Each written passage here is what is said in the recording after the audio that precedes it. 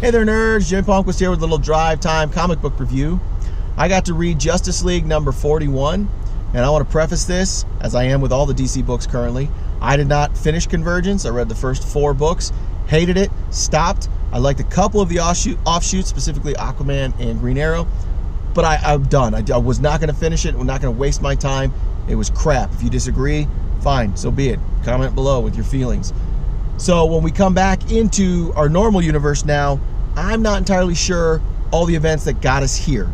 I know Justice League 40 because I read that one, but I don't know if there's anything else going on that bled into the fact of what's going on with 41. On to actually reviewing Justice League 41. I am not a big fan of Darkseid, so when I found out that this is the beginning of the Darkseid War, I was kind of like, ugh. I was not a huge fan when the New 52 Justice League came about, and of course the first storyline is leading into Darkseid. Just Darkseid, Apocalypse, all his sons and minions. I don't know what it is. I don't like it. I'm not a big fan. It's boring to me. That being said, I did enjoy this storyline. It was very Terminator-esque, as everybody's trying to track down one character with one name, and they're finding this woman's dead. She's dead in several places, but they haven't gotten the right one. And one of my favorite characters to come out of this is Mr. Miracle. I don't know anything about Mr. Miracle.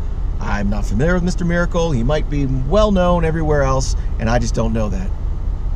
My introduction to him, I think, is fantastic. I love his story and that he's an adopted son, a sort of traded adopted son. He did not obviously want to go with Darkseid, and he's put down to the pits of Apocalypse to sort of waste away as a slave. He escapes Apocalypse, and now he's, because of this mission, he's got to return and sort of break into Darkseid's inner sanctum, which obviously he wants to do in one hand, but doesn't want to do because he doesn't want to be there ever again, and just in case he gets stuck. I think that storyline's great. I really enjoyed this character. As for the actual Justice League themselves, I really like this continuation of the storyline with Lex Luthor and what is going on with the team. Is he all in? Does he have his own agenda? What is going on? And I thought one of the greatest scenes is him and Superman go to rejoin the rest of the team, and he's like, "Stand back, Superman, I'm putting on my new suit." He's like, "What's the big deal?" "It's powered by kryptonite." Well, that's sort of a problem, because I'm one of the mainstay leaders on this team, and you're going to have kryptonite? Yeah, we were going to power all of Metropolis with it, but we're just waiting for some approvals. It's like, what?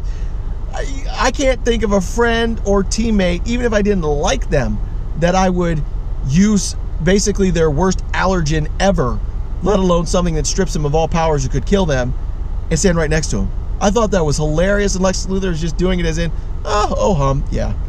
I thought that was great, and there's a nice twist going on there that I did not see coming. Maybe everybody else did, and this is what I was talking about with the Convergence thing. Maybe something happened that I don't know about, but I thought that was great. I think the other team trying to figure out their own problems of what's going on, and then the overarching issue with the Darkseid War coming, and coming right on the heels with the contagion that Lex Luthor accidentally unleashed. It's just great, basically bouncing from one catastrophe to the next. I did enjoy it. I so far enjoy this Darkseid War. I'm still leery, that's why I'm not going all out, meaning I'm going to give it 4 out of 5 nerd skulls, and that's basically my trepidation holding back. But I did enjoy this story. I do recommend it. Check it out and let me know what you think in the comments below.